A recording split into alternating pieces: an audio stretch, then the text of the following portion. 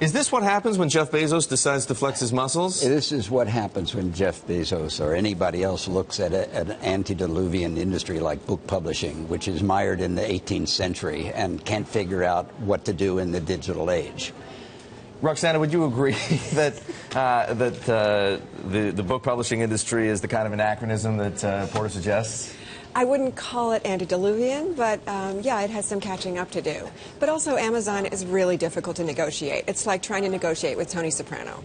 Okay, so Amazon decides to pick on book publishing because, you know, it's not 19th century. This is all about ebooks, and ebooks are the savior of the book publishing industry because the margin is 75% on an ebook versus 40% on a paper-bound hardcover book. And when there's that much profit, and when Amazon is looking at what Apple is going to be doing, competing with them, and when they look at what investors are saying is wrong with Amazon because they don't make enough profit, they raised the price on Amazon Prime on their delivery and distribution business last month. Now they're going to raise the price on ebooks, and they need to generate some profit. Are ebooks really that profitable? Because my sense of the publishing industry is that it's, at the very least, in turmoil, if not in crisis, over a lack of profitability. Yeah, it's a complicated issue. Ebooks they do have that profit margin right now, but you can't take that as a given because you still have to start out with putting man hours into editing and copy editing and publishing the hardcover. So that is all a fixed cost, and it will never, unless we give up hardcovers altogether, which I don't think will happen, that is sort of built into the cost of the ebook. So how does the publishing industry respond? I mean, is there any way to do battle with Amazon? Well, we support Hachette, of course. A lot of our members are Hachette authors. We have one member who has 65 books on the Hachette list that have been eliminated. 65 books? 65 books. Written by one person? Written by one person. His name is Doug Preston. Extraordinarily prolific. Yeah. So we support them, and we absolutely resist what Amazon is doing. These are thuggish tactics. They're designed to intimidate, and they're punitive. Are the authors, though, can I just ask, are the authors, is there solidarity between the authors and the publishers? Because, again, as I understand it, and I'm no authority, the relationship between authors and their publishing houses isn't always that great either. Yeah, that's also an issue that rewards the book publishers are not losing money. Authors are, especially independent authors and new authors are finding it a very, very difficult thing to get into print, whether it's electronic, digital print, or hardcover print. Yeah, they're caught in the crossfire. Yeah. They can do nothing here. So would you expect then that, so the authors are powerless, the book publishers themselves seem weak, you know, like a David up against the Goliath of an Amazon.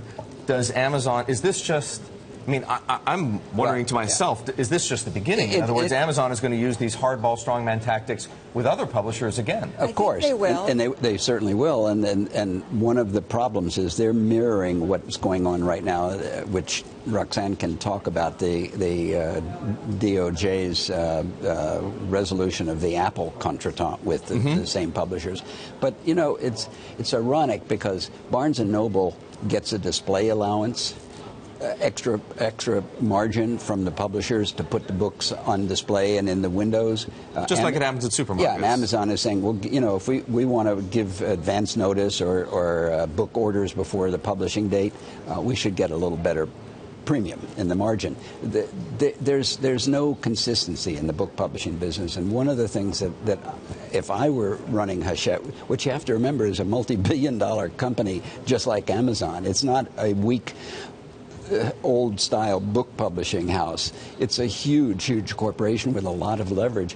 Why aren't they in the ebook business themselves and raking in all those margin profits? Well, it's a good question. Since Amazon has taken over distribution and marketing and trying to get into the publishing business itself, it would make sense for some of the publishers to offer directly. But it's interesting to see that Hachette is actually standing up to this. They have not caved in. We're now in week 2, I think. And what we understand is that other publishing houses are going to be in the same position shortly. Their contracts are going to be up, and they're going going to be up against Amazon. And if they one by one stand up to Amazon as well, and Amazon starts removing their buy buttons, Amazon will be reducing its own market share and driving its consumers to other sources. Do you see evidence of that happening? Are people... Yes. Many people buy books on Amazon because they're on Amazon, because it's convenient. It requires some initiative on their part, right, to go to another bookseller, another e-book seller or physical bookseller. Are they doing that? They are doing it, and it's not so hard. There are lots of other sites where you can get books online. You can go to Powell's, you can go to Barnes & Noble. There's one called Zola that I've heard about.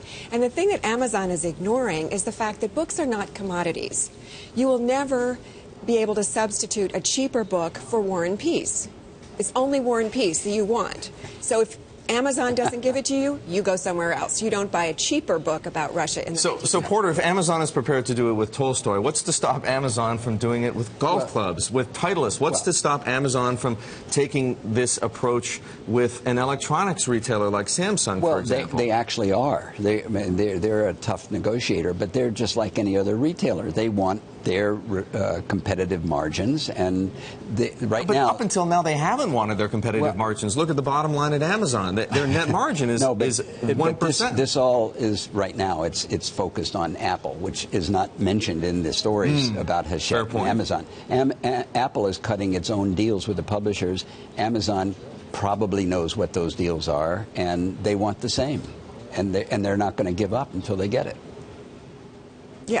I agree with that. In a word, yes. Yeah. Roxana, thank you very much.